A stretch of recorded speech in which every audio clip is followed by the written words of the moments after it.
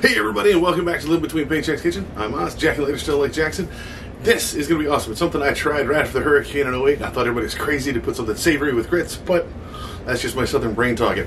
This is amazing. I found a little box. It goes in our budget. Let's do the thing. Before we do, be sure to like, share, subscribe, do all the YouTube stuff. Get the little notification bell down in that corner to get these as close to Tuesdays and Fridays as we can. And we also have merch down in the doobly-doo. We very much appreciate it. We're a small business. And let's get into the food. Nice and short and to the point. Yeah. Alright, it's prepackaged thing, so it's relatively simple. First, you're going to need a pound of shrimp. These rarely got a pound. You might have to find a little bit extra, whatever. You're going to want half an onion. I'm only going to put half in here. It's like 1.5 cups, whatever. 1 whole stick of butter, because what southern thing doesn't need a bunch of butter? You want 5 cups of water. Some of the Worcestershire sauce. And a box of this stuff, the Cajun spoon, which actually works out really well. This is the first time I've tried their stuff, but it works. Like, it's a shrimp and grits thing. It's the first time I used it. I want to try to do it from scratch sometime, but not this time. So get your onion. You want to pull off that root, and then you want to pull off that top knot, and then pull all that really rough skin, that onion skin, off the outside of it. Alright, sometimes it takes a little while, and if you can hear my friends squeaking at me in the background, so you got to talk and hang out with friends.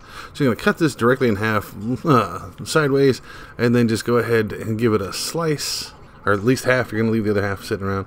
Be very, very careful. I'm doing this because I'm not a professional. I'm just an idiot.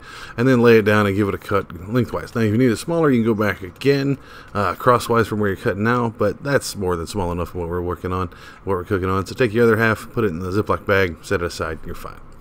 Alright, so get you a pot, decent sized pot. You want to put 5 cups of water in here, and then turn it up to, pretty high. You want it to go ahead and boil, but you don't want it to burn on the bottom, so you don't want to turn it all the way up to high, but medium to medium high, okay? And you don't want to do it slow, so go ahead and put it up there. This is your grits that come with it. I can measure that out for y'all later. And then get you a skillet, and then turn that up to medium low, right? You don't want it too super high. And then put your whole stick of butter in there, all right? I know people on the other side of the pond are like, what the hell, a whole stick? Yeah, that's what it is. It's 8 tablespoons. Then put your onion in there, let that start cooking down. Once it starts to get where the onion see-through, just starting to wilt a little bit, go ahead and add that shrimp. Make sure it's thawed. You don't want to add extra water to this. Just go ahead and put that pound of shrimp in there. Make sure that they got the tail off. I missed one. You can kind of see it right there. I missed the tail. I pulled it out before I served it, so trust me. So give that a nice stir. Put the meat on the metal, and then go ahead and add that packet of seasoning that comes with it. Now I'm going to break down next time when we do this from scratch exactly what seasoning that is, but it's already starting to smell amazing just with the onions and just the top of that seasoning there. Now you get 2 tablespoons of the Worcestershire, and put that in there and just do 2 of those, alright?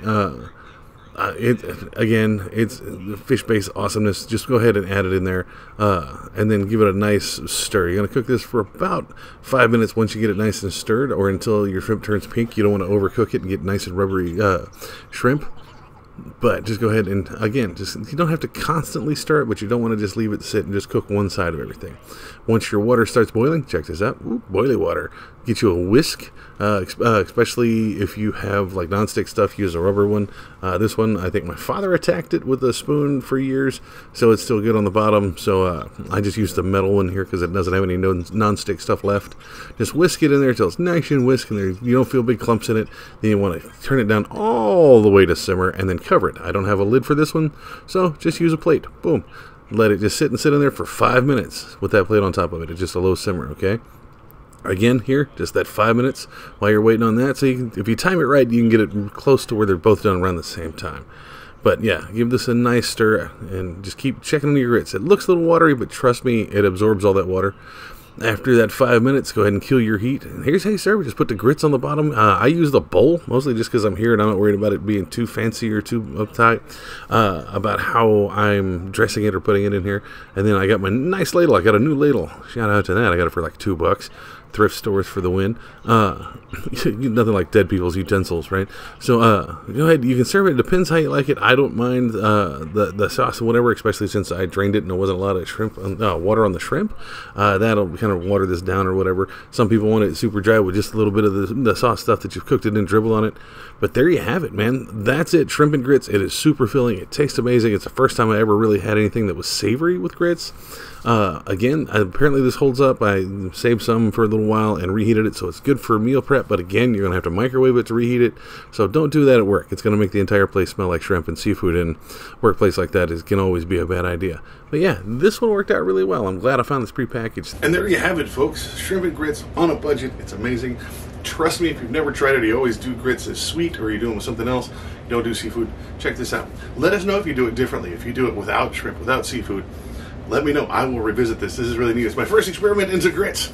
So I love the prepackaged stuff. I'd love to do it with just regular grits and see how that goes, or Insta grits or whatever. I don't even know what the hell a grit is, but that would be awesome. Let us know in the comments. We'll revisit it, or you can put us on social media. Tell us over there. Facebook, Pinterest, Patreon, with all those that live between Paycheck's Kitchen. You can also find us on Instagram, live between, then shorten it down. Find me, Oswey Nerdy, on all those, including Twitter for now, and over at TikTok occasionally. I've been very busy, especially because Diablo came out. So I will see y'all next time. Y'all have fun. Y'all be good with the food. Let us know if you come up with anything interesting, and I might catch y'all on Diablo. Be safe.